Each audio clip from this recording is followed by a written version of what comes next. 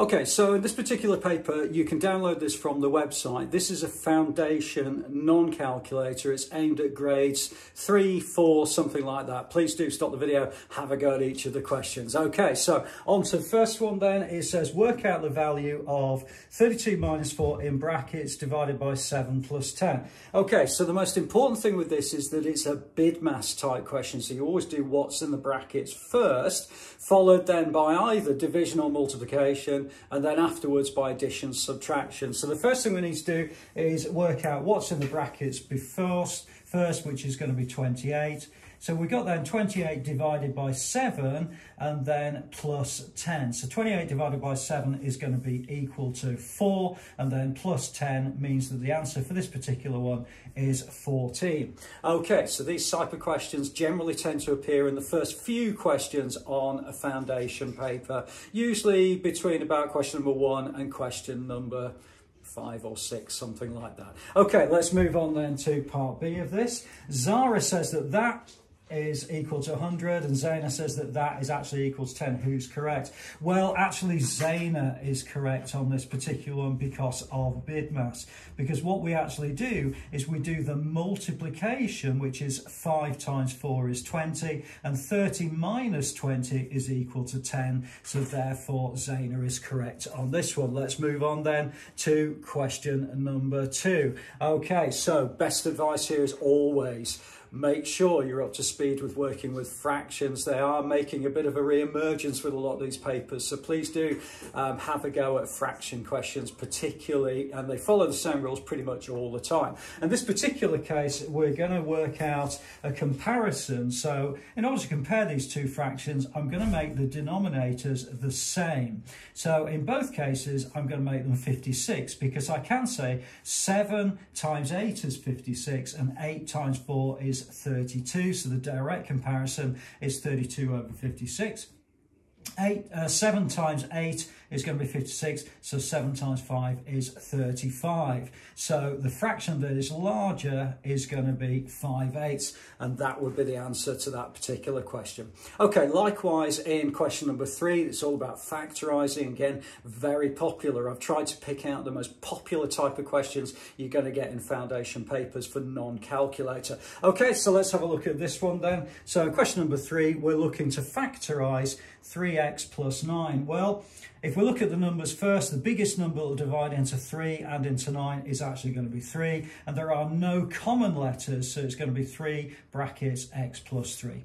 Okay, factorise this. Well, we're looking for the biggest number or term that will go into both of those, which is actually going to be x. So that would become x times x minus 14, and that would be the answer to question number 3. Please do download some of the practice worksheets from 3-Minute Maths, and you'll be able to have a go at some of these questions for yourself. Okay, let's move on then to question number 4. So question number 4 is one of those long kind of wordy type questions. 3.5 litres of orange juice in a large jug. Okay, and Abby is going to pour the orange juice in some glasses. She'll fill each glass with that. Okay, so basically the way this works is that really it's a straightforward division type question. We're going to take 3.5 litres, which is the same as 3,500 millilitres, and we're going to divide it by the amount of millilitres that Abby can pour, which is 275. So I'm going to write this as a fraction of 3,500 divided by 275. Now, the reason I'm going to do that is because I can make my calculation a lot easier by using equivalent fractions. Now, you could, if you wanted to, have a go at long division at this point.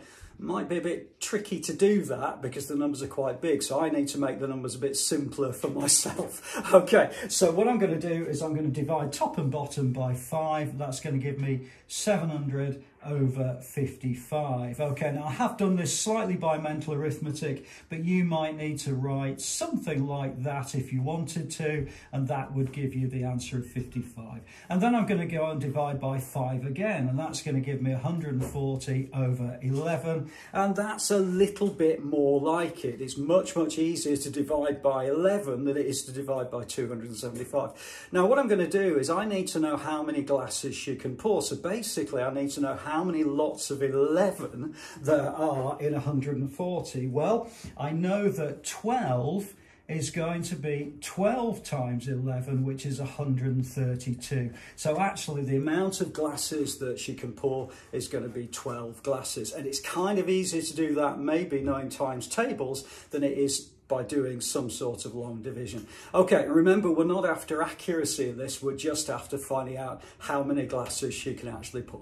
Okay, let's move on then to question number 5. So in question number 5, we've got Ray buying a motorhome. Okay, here he is, he's buying a motorhome, and he buys it for £20,000, and then importantly it depreciates by 10% for the first year. Now again, this is very, very common type of questions you're going to get in foundation paper, so please do practice these. Okay, so what we've got to do is in the first year look at the depreciation.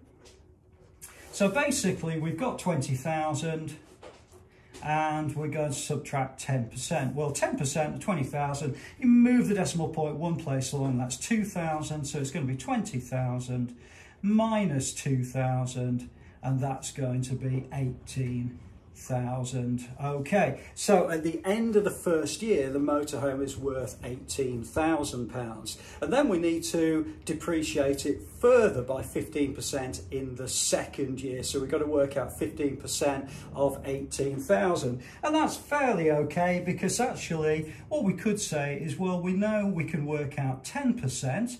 So 10% is going to equal 1,800. We know we can work out then 5%, which is half of that, which is 900. So therefore, in the second year, it's going to depreciate by a further 2,700.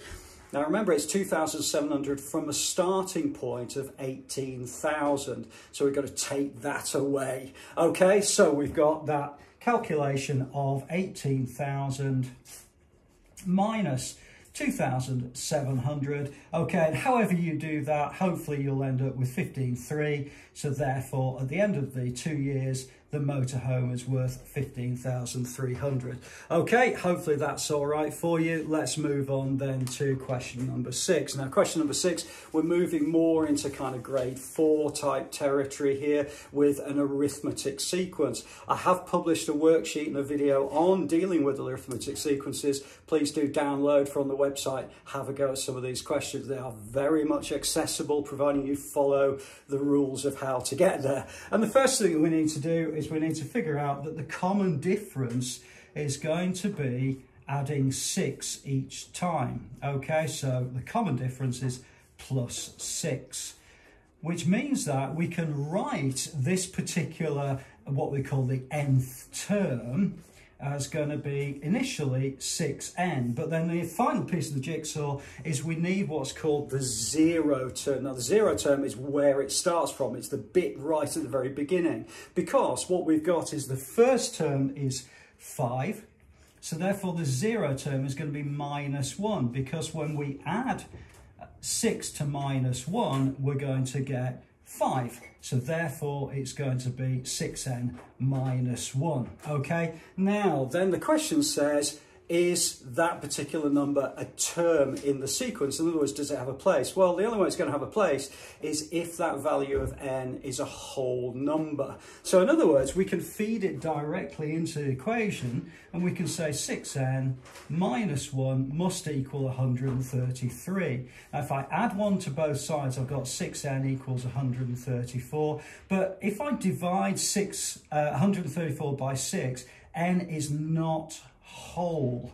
Okay, so therefore not in sequence. Okay, now if you're not entirely sure what I'm talking about there, please do have a look at the post on 3 Minute Maths, and that will give you a bit more detail. Let's move on to the final question in this particular worksheet, which is going to be question number 7, and in this we're going to be looking at standard form. Again, very, very common for a lot of these types of GCSE papers, and we'll just go through that fairly briefly. Standard form, you need the first part of it to be between 1 and 9, so that's going to be 7.5, and then I've moved the decimal place 1, 2, 3, 4, so it's times 10 to the power of 4, and that would be the first one. Okay, with part B, we're writing it back as an honorary number. So I've got 7.3. I'm going to move it back 1, 2, 3, 4. It's minus 4, so that's going to equal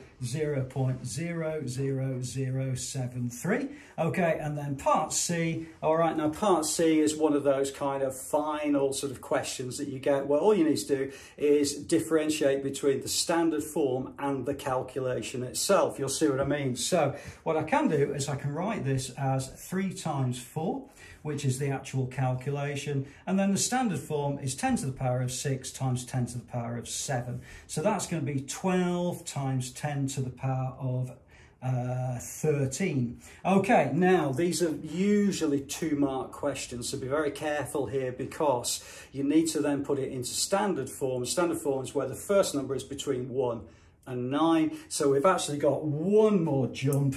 So that's going to equal 1.2 times 10 to the power 14. And that would be the answer to the final question. Hope it's been useful to you. Please do add a comment below if you're not sure about anything. I look forward to seeing you inside the next video.